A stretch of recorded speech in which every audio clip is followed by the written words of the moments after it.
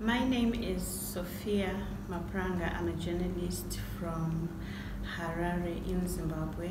I'm 40 years old. I am more working on a digital platform. I found it very important for me to actually attend this training workshop as it gave me new skills and new information. The digital security program gave me an opportunity to travel the world and also meet other journalists. I became a journalist out of the passion for development. I enjoy writing about humanitarian stories. I also have a passion for bringing out the voice of, you call them the voiceless, but I call them the voiceful. Journalism is something which is in me, something that I'm passionate about.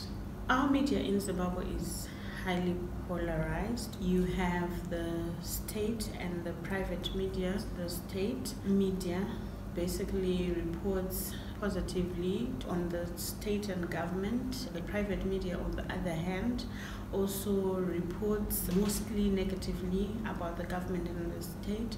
Press freedom in Zimbabwe is a bit of a challenge. The situation has been quite repressive, but the new constitution, which was written in 2013, has provisions that guarantee freedom of the press. There hasn't been that quite a huge shift in terms of press freedom. The current administration is basically inheriting the previous way of doing things. You've had situations where if someone expresses themselves on the social media, they've been taken in police custody, they've been charged.